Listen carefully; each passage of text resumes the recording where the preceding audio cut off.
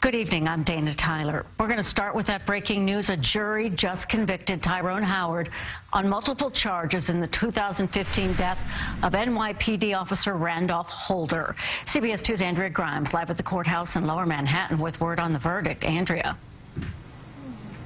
Well, Dana, the verdict guilty on all counts, and I can tell you it was certainly incredibly emotional in the courtroom when that verdict was read. The jury was crying, Officer Holder's family was crying, and officers sitting in the gallery as well, all crying. Let's show you some video from just moments after that in the hallway here in the courtroom where Officer Randolph Holder's family embraced just moments after learning this verdict. Cameras were not allowed inside the courtroom, but that jury again found Tyrone Howard guilty of murdering Officer Randolph Holder, who was posthumously promoted to detective.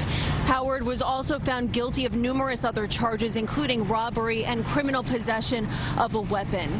Holder was killed back in October of 2015 in East Harlem. He and his partner had been chasing a man after responding to a call of shots fired and a bicycle stolen at gunpoint. Authorities say that suspect, Tyrone Howard, hopped off the stolen bike and then shot Holder in the head on an East River footbridge near the FDR Drive. Holder's family did not want to speak on camera, but they stood with the Patrolman Benevolence Association president, Pat Lynch, as he addressed reporters just moments after the verdict. Take a listen. But we want to thank this jury.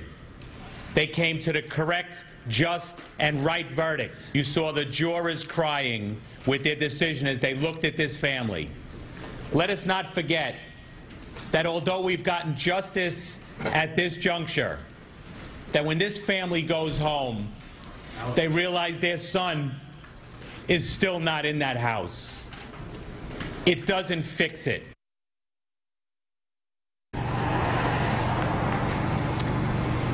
The jury did deliberate for about 3.5 days.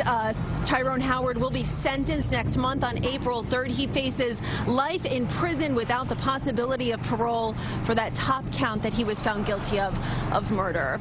Reporting live outside the courthouse in Lower Manhattan, Andrea Grimes, CBS 2 News. Thank you, Andrea. Also